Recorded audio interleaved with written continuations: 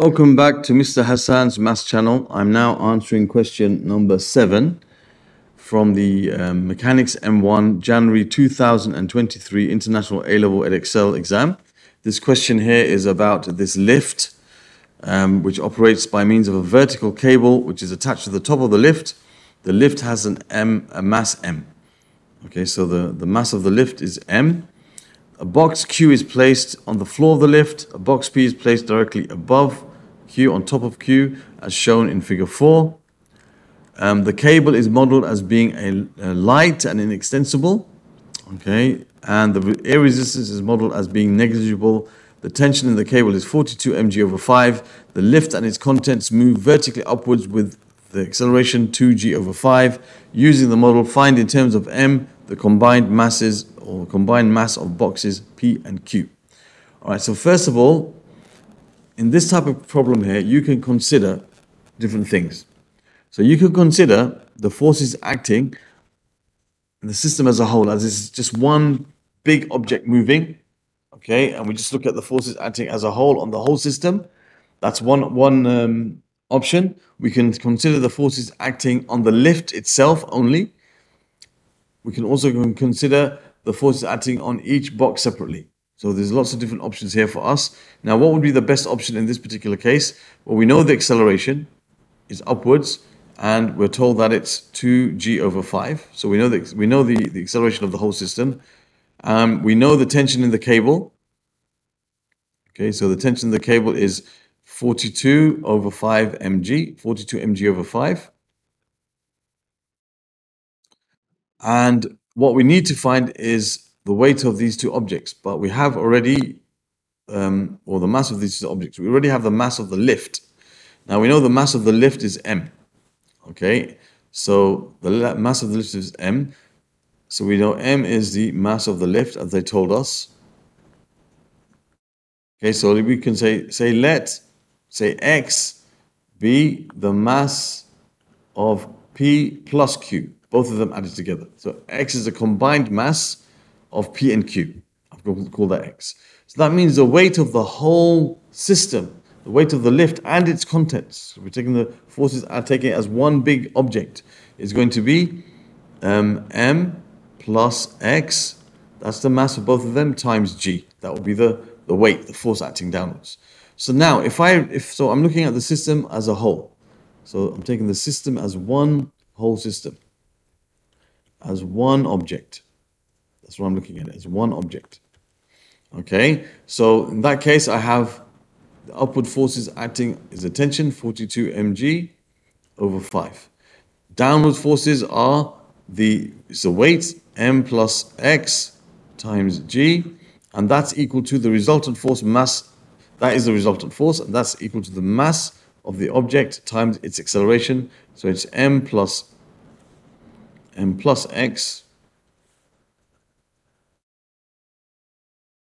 M plus X times the acceleration of the system, which is 2g/5. So we've used F equals ma. The resultant force is mass times acceleration. This is the resultant force, this is the mass of the whole system, and this is the acceleration of the whole system. Okay, so we need to find what X is. The first thing we can do, we see that G is a common factor of every single term. I can cancel that out. Next thing I can do is I can multiply both sides by 5 to get rid of the fraction. So this would be 42/5 times 5, which is 42m. It's 42m minus, and you're going to have 5 times m plus x equals, and when you multiply that by 5, you end up with 2 times m plus x. The 5's cancelled out. So now, I think a nice easy way to do this would be actually to leave the 42m on this side and add 5m plus x to both sides. No need to expand the bracket then, it'll make it easy, I think. 5 times m plus x. These are like terms. You can see there's 2 plus 5 of the same term. That gives you 7. So you have 42m equals 7 times m plus x. So we can divide both sides by 7. That gives us 6m equals m plus x. So therefore we can say x is equal to 6m minus m, which is 5m. Okay, so that is, should be a capital X. Started off as a capital X. That's how it should have stayed. Okay, so that's capital X is equal to 5m. That is the combined mass of the two objects P and Q. X equals 5m, right? So that is the answer to question A. All right. Now we've got to find or answer question 2. It says, during the motion of the lift, the force exerted on box P by box Q is 14 mg over 5. Using the model, find in terms of m the mass of box P. All right, so we know the acceleration is upwards, and that's 2g over 5. Now, what we're going to do is we're going to consider the forces acting on box P alone. So consider the forces acting only on box P. Consider the forces on P alone, right? So if you think about the forces acting on box P, you have its weight, okay, which I'm going to call it MP, the mass of P, so MP times G. And you have the reaction force acting on P, which is exerted on it from Q, and that's 14 mg over 5. We don't need to consider the reaction force of the floor of the lift on Q or Q on the floor of the lift, nor do you have to consider the tension of the string, nor do you have to consider the weight of Q and the weight of the lift.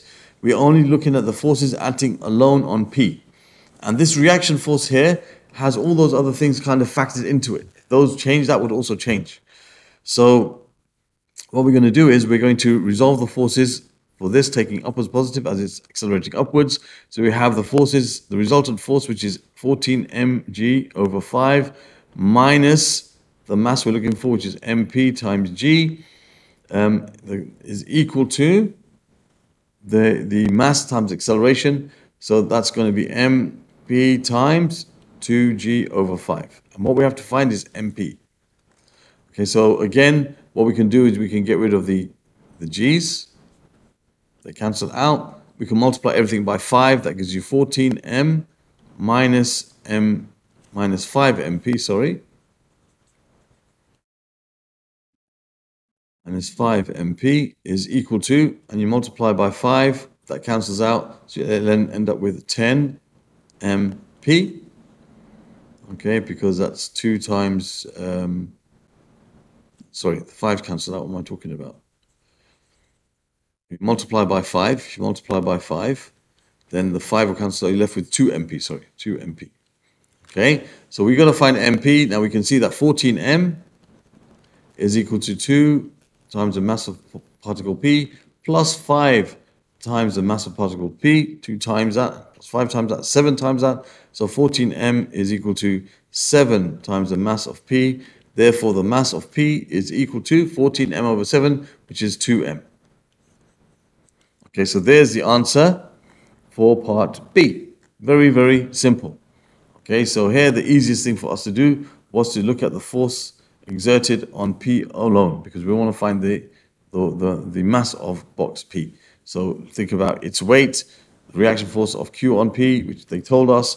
We know the acceleration. We can easily find, okay, what the mass of P is, right? So that concludes question number 7. From this January 2023 M1 paper.